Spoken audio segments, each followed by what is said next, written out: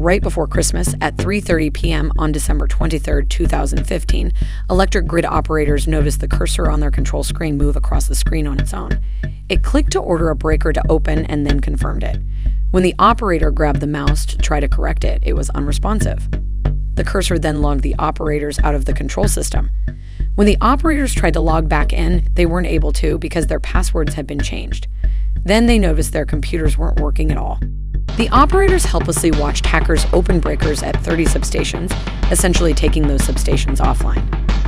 The hackers simultaneously hit 2 other power distribution companies with different systems in a similar fashion, which just about doubled the amount of substations taken offline.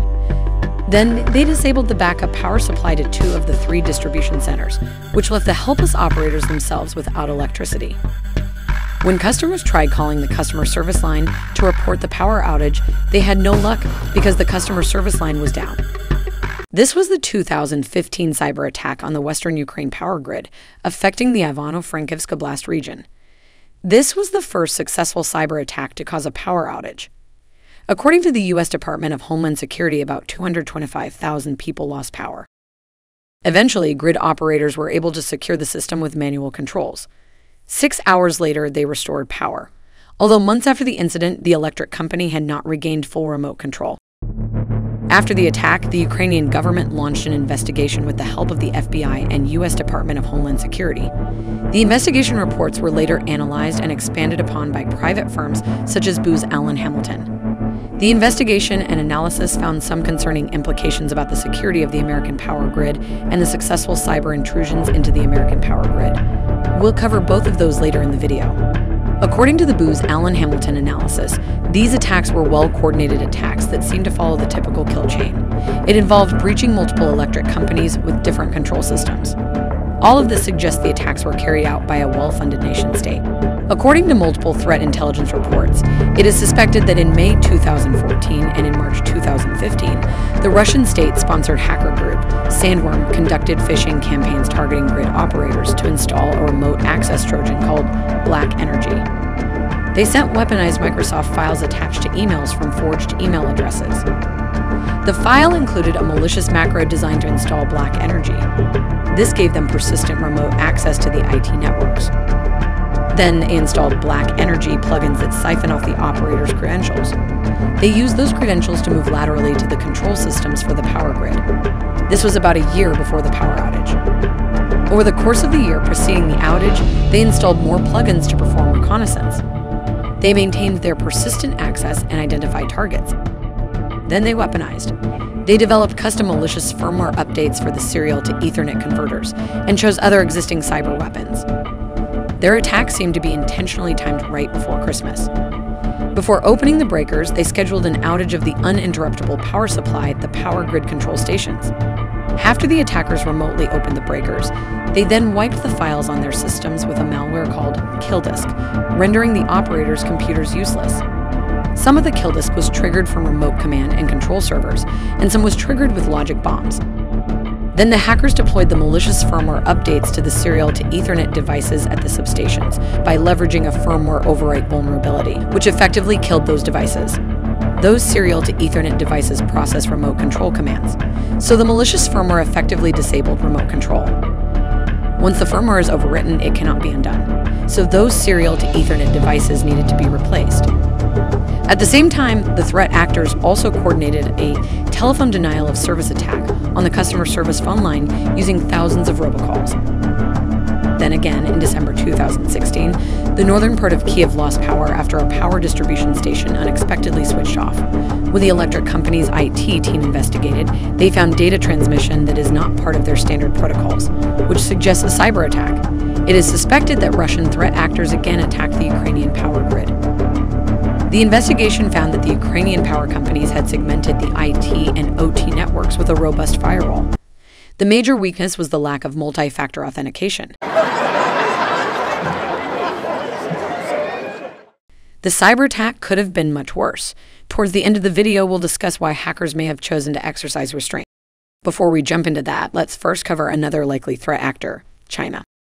On October 12, 2020, the Indian city of Mumbai suffered a major power outage. Trains shut down, the stock market closed, and mobile telephone services collapsed after a grid failure that affected all of Mumbai. Roughly 20 million people were without power. In some parts of the city, the outage lasted for more than 12 hours. The New York Times was one of the first to publicly speculate that the outage could have been the result of a cyber attack. The next day, during a press conference, a local Indian minister later acknowledged that the Mumbai police were investigating 14 Trojan horse programs in the city's power system and that the outage could have been the result of a cyber attack. The official position of the Indian government is that the outage was not caused by a cyber attack, but they did confirm to ANI that cyber attacks indeed happened. In 2020, after the start of the India-China border dispute, before the Mumbai outage, Recorded Future announced they had been observing a steep rise in the use of infrastructure known as axiomatic asymptote targeting India. The infrastructure encompasses the command and control servers for the modular Chinese backdoor malware called ShadowPad used by Red Eco. According to Recorded Future, the Chinese state-sponsored hacker group Red Eco targeted a large portion of India's power sector. They targeted at least 10 power sector organizations, 1 power plant, 4 of the 5 of the country's regional load dispatch centers, and other grid assets. The targeted regional load dispatch centers are responsible for balancing supply and demand, which is critical for grid stability. Cyber Peace Foundation, an Indian nonprofit that tracks hacking efforts, also documented a surge of malware directed toward India's power sector, ranging from petroleum refineries to a nuclear power plant. Starting around late 2021, Chinese threat actors switched gears. They began to concentrate their targeting to power grid assets closer to the disputed territory. According to Recorded Future, they observed likely network intrusions targeting at least 7 Indian state load dispatch centers near Ladakh. State load dispatch centers are vital for carrying out grid control and dispatching electricity to the demand areas. They deployed the ShadowPad backdoor and used compromised internet-facing DVR and IP cameras as proxies to forward their command and control communications, effectively hiding the command and control servers' IP addresses from Indian defenses. They used the open-source tool Fast Reverse Proxy to configure the forwarding. While the Indian government has not released many details about the attacks, according to PTI, the Indian Minister of Power, R.K. Singh, acknowledged China launched 3 probing cyber attacks on the Indian power grid in December, January, and February 2022. He stated they were not successful. It seems like the Russian and Chinese governments are using cyber attacks on the power grid to gain leverage. They are sending a signal that they can cause problems if the respective governments act against the Russian or Chinese government interests. They are also pre-positioning. They seem to be probing the defense capabilities, performing reconnaissance, and preemptively positioning their backdoor access to enhance their attack capabilities. According to the Booz Allen Hamilton report, as well as a few other reports, the Ukrainian operators had implemented firewalls between their internal IT networks and the OT networks, similar to the American grid controls. The American grid uses similar serial to Ethernet devices. Only the American grid operators generally do not have the ability to revert to manual control. A similar attack could leave American grid operators without any control over some grid components until they install new serial to Ethernet devices. Ukrainian power grid controls have extensive logging capabilities throughout their networks, something the U.S. generally does not. According to the New Jersey Office of Homeland Security, Preparedness Division of Cybersecurity, variants of black energy malware that was used in the Ukraine attack have been identified on multiple critical energy infrastructure networks in the U.S. The U.S. Department of Energy requires electric grid operators, some power plants, and electric utility companies to report all attempted cyber attacks. They publish those metrics every year in the annual report of electric disturbance events. As you can see from this graph of reported incidents, the frequency of cyber attacks is generally growing. There are some exceptionally notable incidents reported. The North American Electric Reliability Corporation references a few of them in their lessons learned reports. According to the 2018 NERC Lesson Learned, Risk of Internet Accessible Assets report, asset accounting and inventory shortfalls resulted in an access point being misidentified as a remote terminal unit with an end-of-life operating system and left in place. The purpose of the access point was to remotely access and operate the capacitor banks that ensure the reliability of the system. Because it was identified as end-of-life, it was not patched or monitored.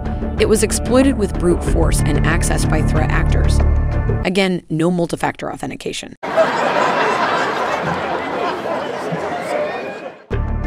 The IP address and credentials for the access point were posted on a Russian dark web forum, and a device was subsequently infected with ransomware. The compromise was discovered after support staff could not establish remote access. Forensic analysis on the compromised system identified several different scanning tools designed to locate remotely accessible RDP and SMTP servers, along with text files containing IP addresses for the scanners to target. The attackers likely conducted reconnaissance on the local network to identify other vulnerable devices and identify other remote systems to target for attacks. They did this for 7 months before the compromise was discovered. According to the 2019 NERC Lesson Learned Risks Posed by Firewall Firmware Vulnerabilities report, a vulnerability in the web interface of a firewall was exploited, allowing an unauthenticated attacker to cause unexpected reboots of the devices. This resulted in a denial of service condition at a low-impact control center and multiple remote low-impact generation sites. The entity system monitoring tools also provided notification of the firewall reboots. These records show the firewall reboots occurred over a 10-hour time period, with each firewall showing offline status for less than 5 minutes. The vulnerability was eventually patched.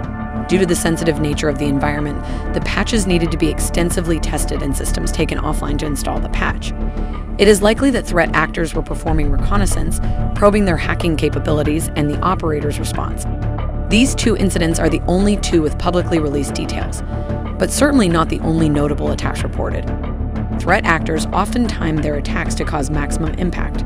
During the 2021 Texas freeze, a cyber attack that causes interruptions of electrical system operations was reported by a Texas grid operator. During the height of the summer heat, in July 2021, a power plant or transmission line operator in Wisconsin reported a cybersecurity incident that resulted in the complete loss of monitoring or control capability at its staffed bulk electric system control center for 30 or more continuous minutes. Again, on the Sunday before Thanksgiving in 2021, an operator in Wisconsin was targeted again, likely the same operator that was targeted earlier in the year.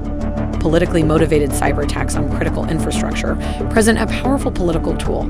It seems that the attack surface is only expanding and attacks are becoming more common. It's likely that the threat actors' immediate goal of the attacks is not to cause power outages in the US and other developed countries, but to test the potential for hacking the power grid and enhance their capabilities.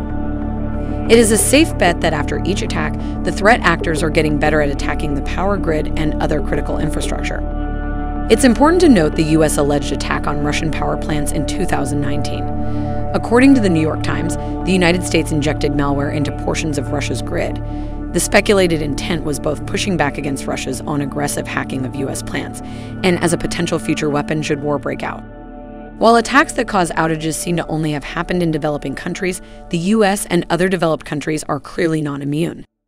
Stay tuned for our next video that covers what the United States is doing to secure the power grid.